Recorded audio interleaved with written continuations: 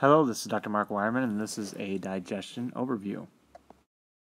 This overview will be involving the stomach, pancreas, liver, gallbladder, and the first part of the small intestine called the duodenum. There are 4 cells that we'll be talking about in the stomach that are found in the gastric pits. The first one is the parietal cell, the next one is the chief cell, then the G cell, and then finally the D cell. It should be noted that the lower esophageal sphincter is located between the esophagus and the stomach. At the lower end of the stomach, we will find the pyloric sphincter. The parietal cell is going to secrete hydrochloric acid. The more hydrochloric acid is secreted, the pH is going to decrease, and eventually it'll make it to pH around 2. The chief cells are responsible for secreting pepsinogen, which is an inactive proenzyme. This pepsinogen will turn into or convert into pepsin when the pH in the stomach gets low enough, let's say around pH of 2. The G cells are going to secrete gastrin, and gastrin is a hormone that will enter into the blood system and come back to the parietal cells and stimulate the production of HCl. It'll also stimulate the chief cells and the motility of the stomach. The D cells are going to secrete somatostatin. Somatostatin will move to the G cells and it will inhibit them. This will help with raising the pH levels in the chyme, so that way when it moves to the small intestine, it is more acceptable. The food will be digested in the stomach for 2 to 4 hours. At that point, it will start moving to the small intestine through the pyloric sphincter. It'll only move in small amounts, a teaspoon by teaspoon. Next, we will discuss the ductwork around the gallbladder and the liver. The gallbladder is where bile is stored. The liver is where bile is created. The duct from the gallbladder is cystic duct. And then in the liver, you'll have a left and a right hepatic duct. The left and right hepatic ducts will come together to create the common hepatic duct. And when the common hepatic duct and the cystic duct come together, it's called the common bile duct. The common bile duct will move closer to the duodenum, and it'll combine with the pancreatic duct to make the hepatopancreatic duct. Bile will be released here along with the pancreatic juices.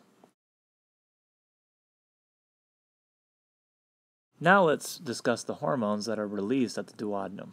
The 4 hormones are going to be secretin, cholecystokinin or CCK, GIP, gastric inhibitory polypeptide, and gastrin from the G cells.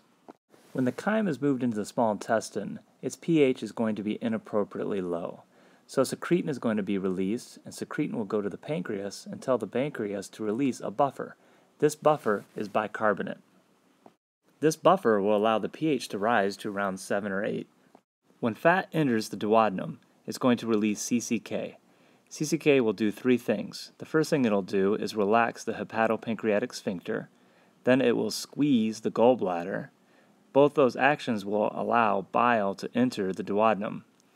It will also travel through the blood to the central nervous system to decrease the hunger sensation. The increase of bile in the area will now increase the emulsification of that fat. When carbohydrates enter the duodenum, GIP is going to be released, and GIP is going to travel to the pancreas and tell the pancreas to release insulin, because in the near future, a lot of glucose is going to be absorbed. When a lot of undigested food enters the duodenum, this will stimulate the release of gastrin from the G cells.